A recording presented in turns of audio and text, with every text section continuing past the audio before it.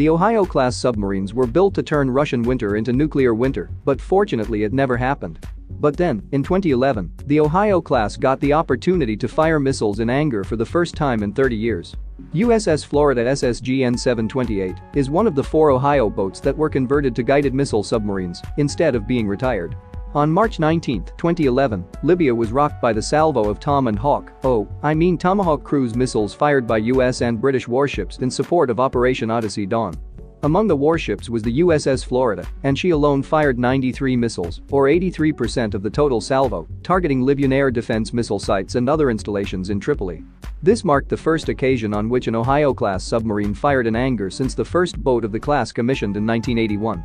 Each Tomahawk's cost was $1.4 million in 2011, which means Florida fired $130.2 million worth of freedom. You can missiles. easily maintain 3 B-2s for a whole year at this price.